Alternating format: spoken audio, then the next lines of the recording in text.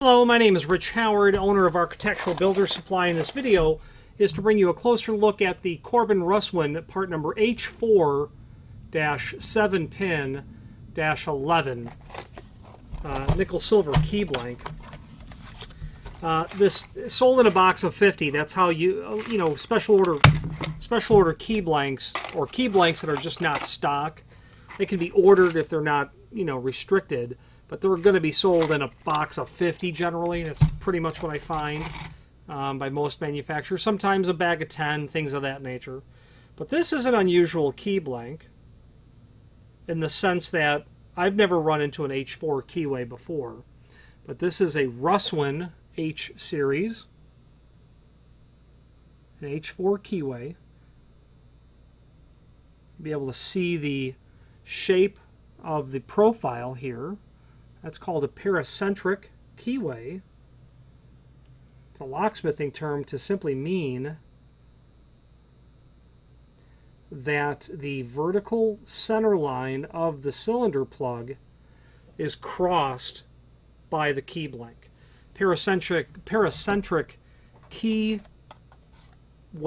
are important because they work to eliminate the possibility of making a key that will potentially operate the cylinder. If you were to take a piece of metal and just file it so thin that it would pass through, it wouldn't work with a paracentric keyway because you cross that center line. You'd file it down to nothing and still not be able to get through it at that. Well, you'd have nothing to get through, but I think the point is taken. This is an H4. An H4 is part of a multiplex system, which we'll get into. It's a 7-pin cylinder. 7-pin length, the maximum length on a Corbin Russwin system that I'm aware of. It is a -1, meaning it's a standard bow shape. That is the current Corbin Russwin head. The old bow of the key was a Russwin shape, a little bit more like this. The 1 means standard. You can also, the 1 and the 11, the first one means standard bow. You can do these in a large bow, in a jumbo bow, and then you can do high security bows as well. That wouldn't apply to this key blank because it's not high security. The 1 in the part number means it's plain. That's handy in the sense that the most common thing that's used to identify a key blank is, what does the bow look like? Just that shape. So Walter Schlegel, back in the early part of the 20th century, obtained a design patent on the head of his key blank. Well, you better believe so did Corbin Russwin when they put a design patent on that. That protects this shape to them only, okay? Or protected, I should say. I doubt it's under current protection. I'd be quite convinced it's not. This was ordered plain, so it doesn't say Corbin Russwin on either side. That's the other part. What does it look like? What name is on it? You know, that helps people identify what they're working on. Certainly locksmiths. That's the first thing we look at. What does that bow look like? I don't think anyone is looking at the profile unless you're, you know, unless you are a locksmith who, well, locksmiths do naturally, but unless you are someone who works in a key duplication, key identification, the deployment of keys alone all the time, versus a locksmith who will work on 2 or 3 systems or a half a dozen different key systems, but focus on installing locks and access control and alarms and things of that nature. I don't think some people are looking at the profile or the keyway of this key blank. I know that I would never identify it. You can also do it in a do not duplicate. The standard is the 0. It's going to say Corbin Russwin on it. Or plain, which is 1. 2 is a do not duplicate. And then 3 is a U.S. property do not duplicate. And you would see that, I think, in locks, cylinders that operate postal service boxes, which is a crime, actually, to duplicate those keys. Then, in the absence of anything past all of that, you're going to get a nickel silver key. You could also order B for brass.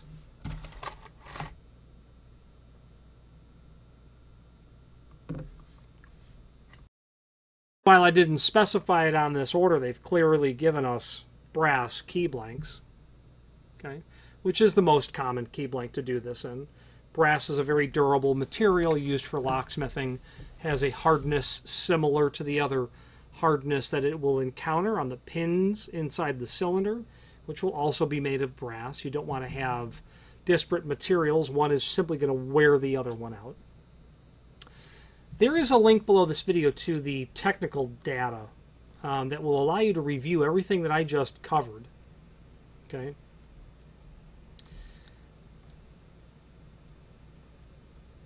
The second page of that shows how the older series of Corbin and Russwin bows of their key blanks morphed into the 10 series. Okay. We talked about the other series that can be done, the 5, 7, and 9, which would be a 5-0, a 7-0, and then a 9-0.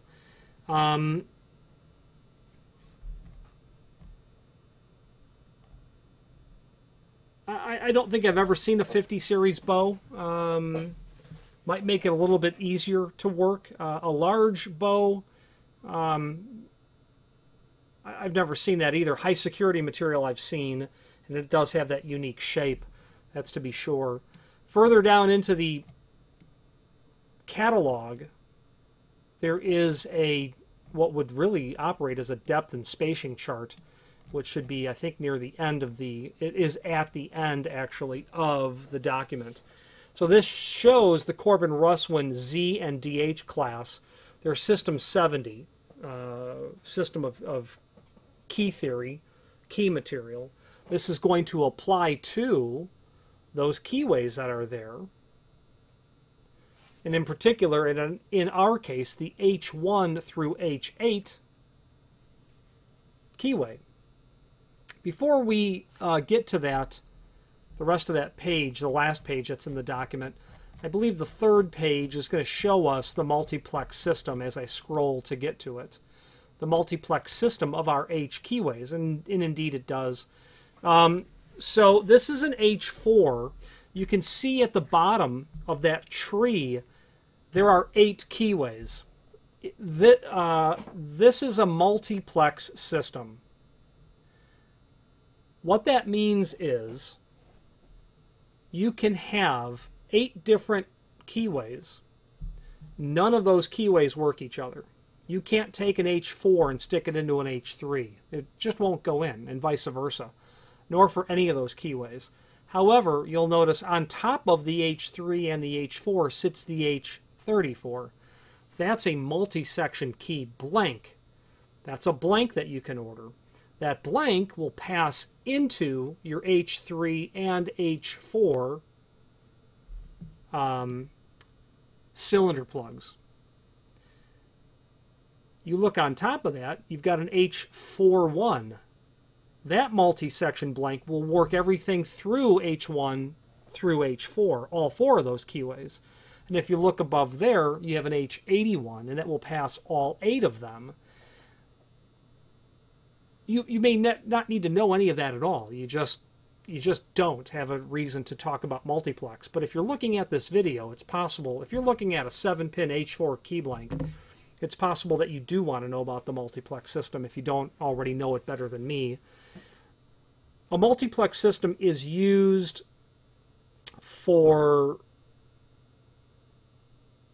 I think its primary purpose is when you have an exceptionally large system of locks. I don't mean 100. I mean tens of thousands. Where you have a 5 or a 6 or a 7 pin, the number of theoretical possible key combinations on a 5 pin or a 6 pin or a 7 pin is a finite number. There's a theoretical number based on the depth and spacing chart that you can get so many thousands or tens of thousands of possible key changes depending on the 5, 6, or 7 pin length of the cylinder, okay, and then how many steps you can work inside. You'll come up with a theoretical number. You'll discard the numbers that are no good because they violate rules, or it's just bad locksmithing to use a key that's 5555555. You wouldn't use that. You'll get down to a actual number, If you have a Big Ten university and you don't have 100 doors or 1,000 doors installed, you have tens of thousands of doors. You will run out of key changes. You could, here's how you use the multiplex system. You would make your bidding list of all your possible key changes, several thousands, or a few thousand. I would expect that you're doing a 6 or a 7-pin system. And you might say, well, that's great. I've got another 30,000 doors I have to take care of. Okay? I would hope you're at a 6 or a 7-pin system. You could take that bidding list and use the same bidding list over and over again, 8 times in this case, and just assign an H1, an H2, an H3, and so on. You have no concern over the fact that the biddings are identical because the key blanks won't even pass into each other. It's not even a problem. So dorm building 1 is going to be on an H1 keyway. Dorm building 2 is on an H2 keyway. And that's it. You got 2 big dorm buildings. Well, emergency services can walk around with an H12 and go everywhere. You see how that works. You can also really tone that down and say, well, I don't work on a Big Ten university. However, the way I use it personally is a simple application. Got a home in Chicago, it's a bungalow. Bungalow's got a front door, it's got a side door, it's got a back door, and a basement door. That's just how they are. All of them are like that. You used to be able to buy bungalow homes from Sears as a kit. Literally, buy all the construction materials to build yourself a house. I don't use this exactly. This is an example of what I use. I would put my H1 on my 4 doors. Okay. Total of 8 locks. Front door, side door, basement door, back door. And the back door would be a porch that would go down. Basement door would be below grade. Partially below grade. On my garage door, because I want the landscaper to come and get inside the garage to get the lawnmower, I'm going to give him an H2. I'm going to walk around with an H12. The advantage of that is not only do I not care that they have a key in the sense of they have a key, oh my gosh, but their key won't work my house because it won't even enter the cylinder. And that would be an easy way for you to be able to deploy in your own small kingdom a multiplex system that makes sense. A typical example is, you know, a 3-story apartment, a 3-story office building. Insurance company here, law firm here, architectural firm here. H1, H2, H3. The boss man walks around with the H41, the owner of the building. It's that simple. Okay, you can expand on that. Now, to the depth and spacing chart on the last page, that information goes really far into the woods on keying as it pertains to Corbin Russwin. There is a link below this video to the manufacturer's page where you can pull up the keying and service manual from Corbin Russwin. It is the all-governing document as to the publicly released information as it pertains to Corbin and Russwin and Corbin Russwin over the decades. If you deal with Corbin Russwin at all, you have to have that document. If you are curious about locksmithing, that would be a capstone document to review. At least bookmark it. That graph that's there serves as a depth and spacing chart, meaning it tells me my shoulder stop dimension right here to my first cut, which is 0.25 inch. It then tells me my center to center of all my successive cuts. The only other thing you have to know at that point is what's my root depth? What's the depth of my cut? And they will then show you what your cut depth needs, your root depth needs to be, okay, for your different pins. This is, and let's talk about those cuts. It might look backwards to you, it's not. It's a root depth. A root depth is measured from the bottom of the key blank to the bottom of the cut, not the depth of the cut itself. So you take the effective plug diameter, which may not be on this page. I would think that it would be. Oh, okay, yeah, 0.509. Let's just say it's 0.509.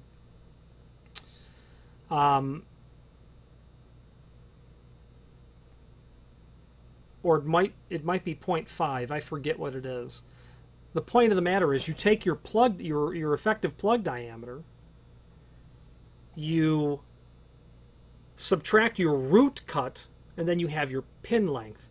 That's why a 6 is a smaller dimension than your 1, because we're not measuring the depth of the cut. It's what's left over after you make the cut. Okay. Now you know your stop to first cut, your center to centers. You know what your root depths need to be. Based on that information, you have all the technical knowledge to cut yourself a key. As long as you got a caliper, you can measure the root depth. The other thing that you must know is that you have a 90-degree cutting angle and that your plateau at the bottom is 0.053. That means the cutter that you use must be compliant with that. Whatever machine you're using must be compliant with that. And you'll see even on that page, they say use a CX6A code card for the HPC 1200 Blitz. That card will tell you what cutter to use, and that will give you the proper profile of cut. Now, you don't need to know the depth and spacing if you're going to cut it with a 6X CX6A card. None of that matters. But depth and spacing charts really allow you to cut a key without that knowledge. Not that you ever would, but locksmiths do, is the bottom line. Other important data that's on there, I think, worthy of mentioning in relationship to this key. They've got some part numbers that are there for different pieces and parts and etc. So that's all nice to know. The important part about this document is drawing the attention to the document itself, because the Corbin Russwin system may be the most diverse, and I don't know that to be true because of my ignorance when it comes to the overall universe of locksmithing. If I was going to bet, I'd say Sargent's pretty complicated in terms of depth and breadth. I would say Yale is probably in there as well, but you've got Corbin and Russwin, and then merging and existing over decades and decades, and in fact over 100 years, I'm sure. I know. And trying to keep all of that working, because in the world of Corbin and Russwin and Corbin Russwin, people are going to encounter locks that are from World War I. It's going to happen. You'll be in New York City, and you're going to see locks that are decades old that you don't have a relative old enough to be older than locks that you'll walk by. And that's why this data is so important to be there, because if you're a practicing locksmith, you have to have that on file, or you're just not going to be successful on that job. Anyway, 7-pin plain bow H4 brass key blank by Corbin Russwin. If you have any questions on this or any of the Corbin Russwin document, please feel free to reach out to us. And thank you.